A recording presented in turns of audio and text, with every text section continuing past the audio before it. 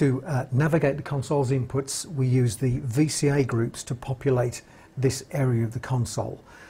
Identifying the channels is achieved using names and colours instead of numbers and layers. So it's a very intuitive way of navigating a mixing console, which is effectively the electronic equivalent of using coloured tape and marker pens. So it's a way of thinking which you're already very familiar with. The 12 inputs on the left-hand side of the console can be changed depending upon which VCA group is selected.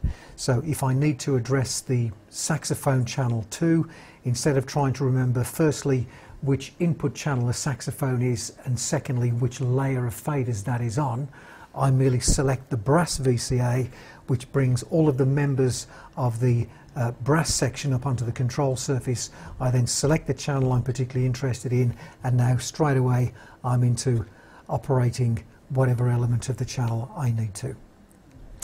VCA groups are very easily programmed. To program a VCA group, you merely hold the VCA button in, select which input channels you desire to be a member of that group,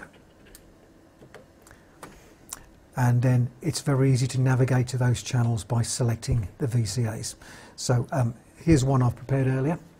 We have the drum kit, tom-toms, bass guitar, keyboard channels, vocal channels and the effects returns. So it's very quick and easy to navigate the input channels using this method. I don't have to think in terms of channel numbers or layers of faders, and it's very, very quick to address the channels I need to. Above the VCA select buttons, we have the population group select buttons. Now, the population groups have no audio function. They're purely to enable you to create a group of related instruments which you need on the control surface for some function. Both the population groups and the VCAs are scene specific, so the function of these controls can change with each scene within the show. I could label the population groups for certain functions. So this group is labeled intro, so it contains all of the channels I need to deal with during the intro of this song.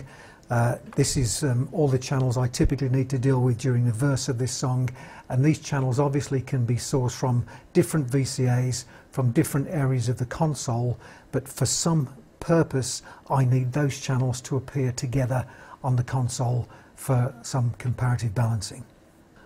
Creating population groups is as simple as assigning to VCAs. We use the same method where the population group is selected by holding down the button, and then any channels which are required to be a member of that group are then chosen by pushing the select button.